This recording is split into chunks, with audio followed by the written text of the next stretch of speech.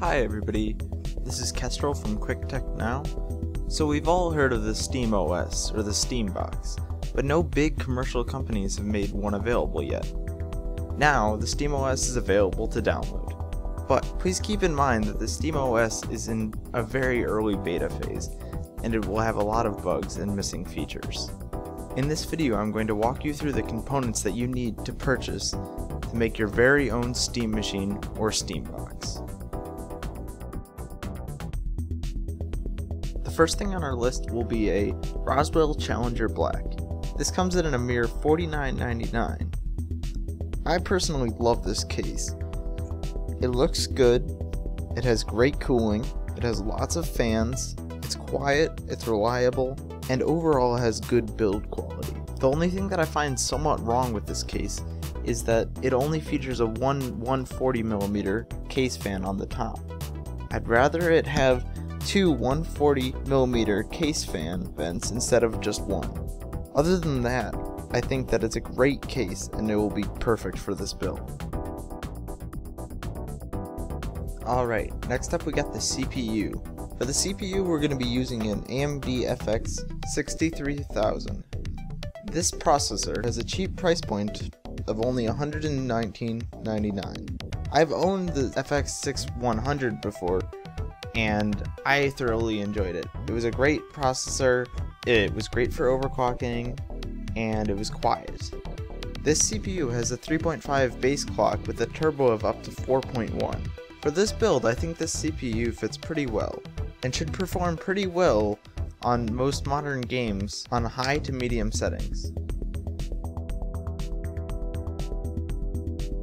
For the graphics card, we're going to be using a little less mainstream graphics card. We're going to be using the GeForce GTX 650 Ti 2GB. This graphics card only costs $149.99 and has decent reviews on Newegg. It has a $75 off coupon for 3 different games on Nvidia's site. It also has dual fans, which are always a plus. And finally, it has 4 display ports. This graphics card should do good for most games, running at medium to high settings.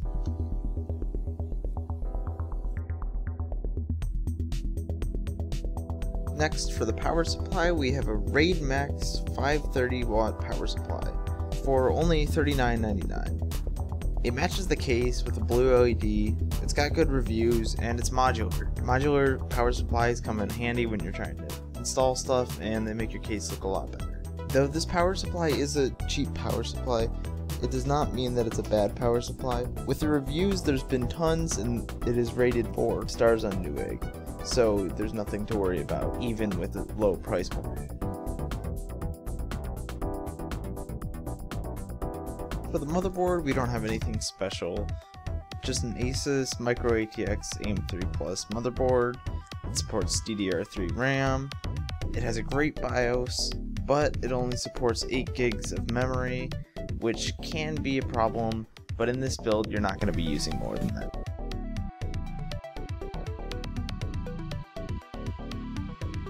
Speaking of RAM, we are going to be using the Ripjaw X Series 2x4GB sticks running at 1333 MHz. Though they are on the slower end of the RAM side for DDR3 RAM, I have been using these sticks for around a year now and they seem to have been holding up pretty well. They have good cooling, they look cool, and they seem to be working great for most people. These should do fine for this build and should not hinder the performance in any way.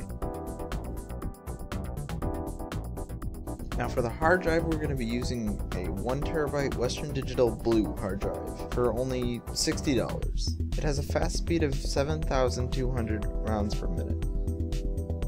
I own one of these and it seems to be working good. Keep in mind this is not an SSD, but it does work pretty well.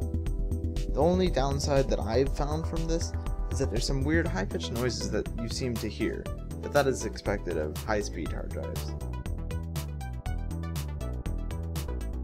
Now for the operating system, here's where we luck out.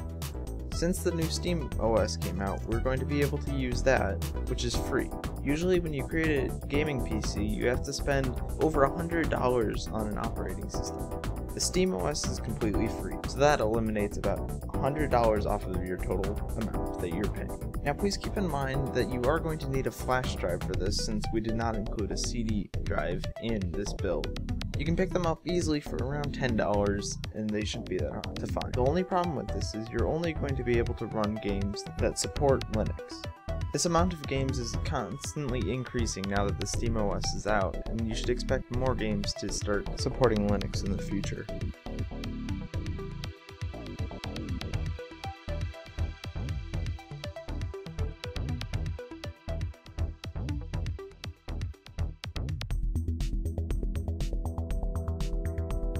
So just as a recap, what we're going to have in our build will be an AMD FX 6300 processor, a Roswell Challenger Black case, an Asus GeForce GTX 650 Ti 2GB, a Raidmaster power supply, a Micro ATX AMD motherboard, the G-Skill Ripjaw X series 8GB of DDR3 RAM running at 1333 MHz, a Western Digital 1TB hard drive running on the SteamOS. This will come to a total of $549.93 before rebate, and only $509.93 after rebate. This is pretty competitive with the Xbox One and PS4, given that you're going to have a more powerful system than an Xbox One or a PS4. If you would like to check out the spreadsheet, feel free to look in the description and I will provide a link so you can see the Google Doc with all the according links. Tell me what you guys thought of this video. Did you like it? Did you dislike it? Comment it below. Thank you guys for watching and have a nice day.